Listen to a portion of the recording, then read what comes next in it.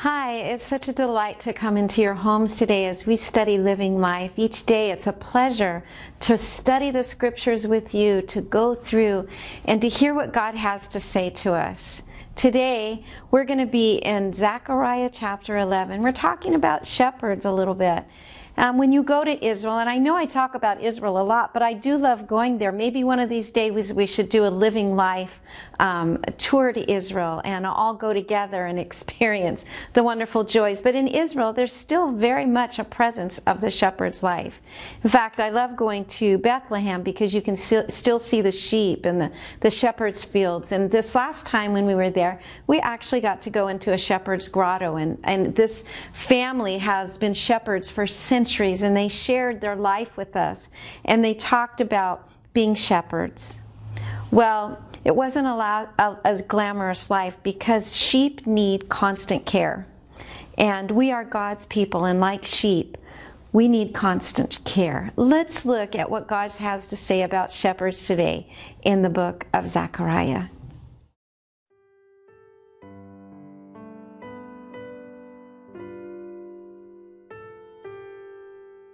Zechariah chapter 11, verses 1 through 17.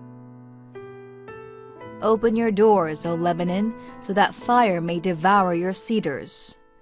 Wail, O pine tree, for the cedar has fallen. The stately trees are ruined. Wail, oaks of Bashan, the dense forest has been cut down. Listen to the wail of the shepherds, their rich pastures are destroyed. Listen to the roar of the lions. The lush thicket of the Jordan is ruined. This is what the Lord my God says. Pasture the flock marked for slaughter. Their buyers slaughter them and go unpunished. Those who sell them say, "Praise the Lord, I am rich." Their own shepherds do not spare them. For I will no longer have pity on the people of the land, declares the Lord. I will hand everyone over to his neighbor and his king. They will oppress the land, and I will not rescue them from their hands. So I pastured the flock marked for slaughter, particularly the oppressed of the flock. Then I took 2 staffs and called one Favor and the other Union, and I pastured the flock. In 1 month I got rid of the 3 shepherds. The flock detested me, and I grew weary of them and said, I will not be your shepherd. Let the dying die, and the perishing perish. Let those who are left eat one another's flesh. Then I took my staff called Favor and broke it, revoking the covenant I had made with all the nations. It was revoked on that day, and so the afflicted of the flock who were watching me knew it was the word of the Lord. I told them, if you think it best, give me my pay. But if not, keep it. So they paid me 30 pieces of silver. And the Lord said to me, throw it to the potter, the handsome price at which they priced me. So I took the 30 pieces of silver and threw them into the house of the Lord to the potter. Then I broke my second staff called Union, breaking the brotherhood between Judah and Israel. Then the Lord said to me, take again the equipment of a foolish shepherd, for I am going to raise up a shepherd over the land who will not care for the lost, or seek the young, or heal the injured, or feed the healthy, but will eat the meat of the choice sheep, tearing off their hooves. Woe to the worthless shepherd who deserts the flock. May the sword strike his arm and his right eye. May his arm be completely withered, his right eye totally blinded. In Zechariah 11, we're introduced to 2 different kinds of shepherds. We have the good shepherd who represents our Messiah, and then we have the worthless shepherd who represents and symbolizes all who prey on the flock from their unselfish motives. And sadly, the prophet tells us that the people really disdained both of the shepherds equally. Now, the fact that Jesus compares us to sheep is not really a compliment, by the way. You might think of this little white, fluffy sheep, but they need constant care. And they are among the dumbest creatures on the face of the earth.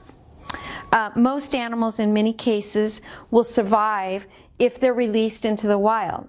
They learn to fend for themselves and they make it. But a sheep released into the wild cannot survive. They will become prey.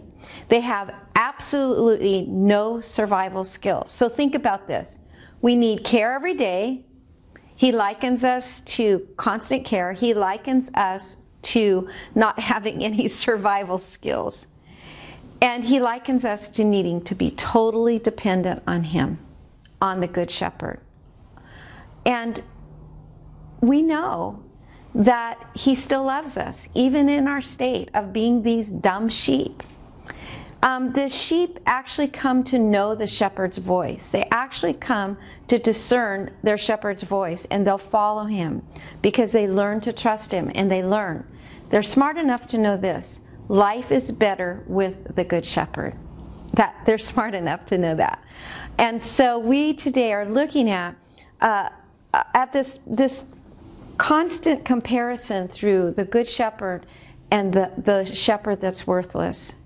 Now, it takes practice to learn his voice, as we talked about earlier in the week, and to experience, to learn not just his voice, but to learn obedience, because obedience always brings blessing. I love this quote I ran across this past week. It says, "Obedience is revealed truth, guaranteeing guidance in matters unrevealed." Obedience to revealed truth guarantees guidance in matters unrevealed. In other words, when we hear his voice and we follow him in obedience, that revealed truth guarantees the revealed truth of knowing to obey guidance in matters unrevealed. Are you in a circumstance that you need revelation? You need answers? Just obey. My schedule gets really busy sometimes. In fact, I get so busy that my personal assistant gets so busy, and then we're both so busy because she's being busy doing my stuff and I'm being busy doing my stuff. So we get really, really busy sometimes, and we get going and going and going. And sometimes we just need to stop, and we need to just be obedient, and we need to just take one step at a time. And that's what I found. When I get so busy and I see my personal assistant running in circles being so busy, we just have to stop and say, okay, just take one day at a time.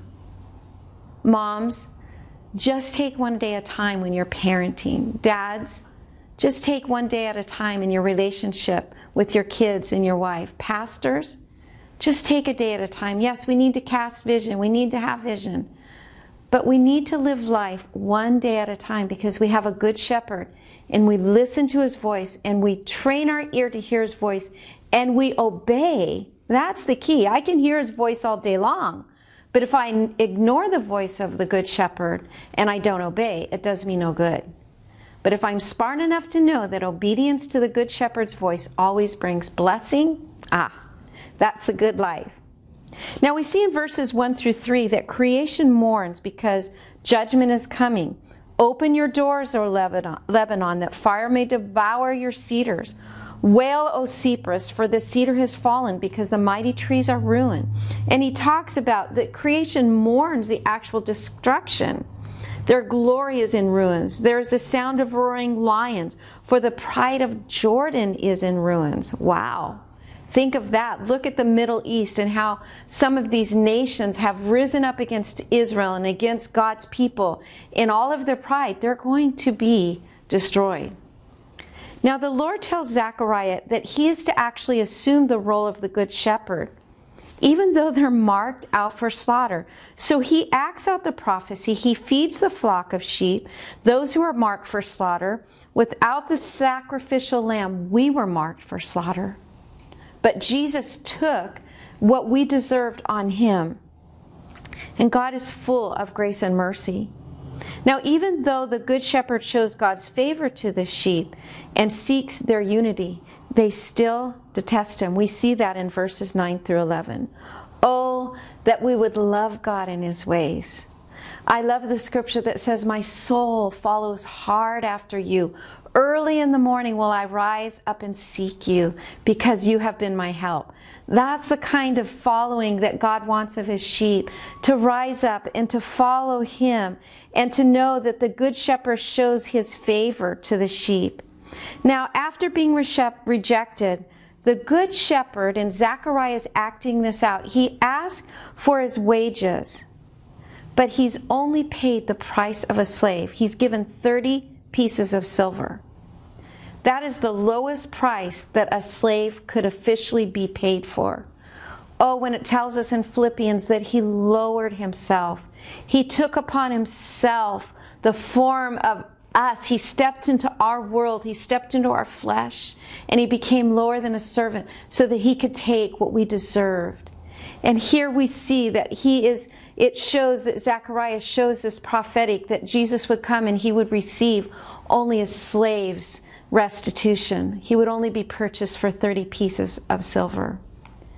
Now, we know that as Zechariah is told to assume the role of a foolish shepherd, we see that he experienced the rejection of the people, and that's a foretelling of what would happen when Jesus would come. When we look at these portions of Scripture and we read about what is to come, and we think about where we are now, what is it that you need from the Good Shepherd? Are you following the Good Shepherd, or are you following the worthless shepherd? Are you looking to have your life satisfied with things that only bring emptiness? My mom, and I've shared this several times on as we've taped these shows, she had this plaque when we were growing up: only one life will soon be past. Only what's done for Christ will last.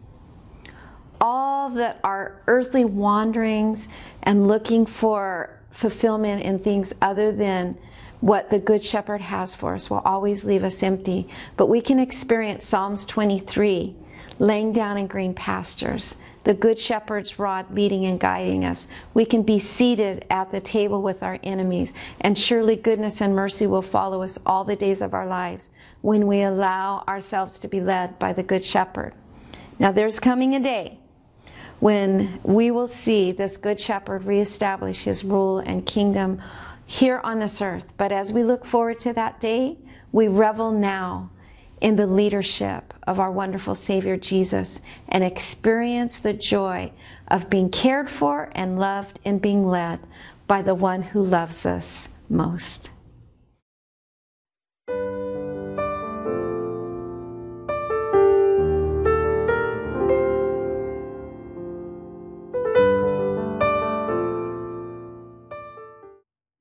Perhaps today you feel like the task before you is too hard, and that's how the children of Israel felt. Zechariah means the Lord remembers.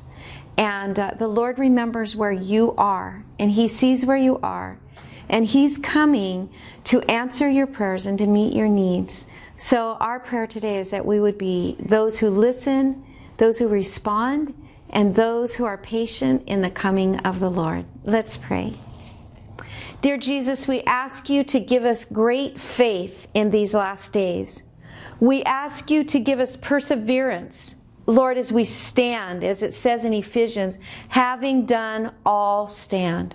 Lord, we ask you to give us great favor, Lord Jesus, in believing for, Lord, your goodness and the fulfillment of your promises. And Lord, in being able to believe you for your provision. So Lord, as we wait for your coming, we wait with anticipation and great joy as prisoners of hope, knowing that there is coming a day when we will see all things made new and all things restored according to your purposes. We thank you, Jesus.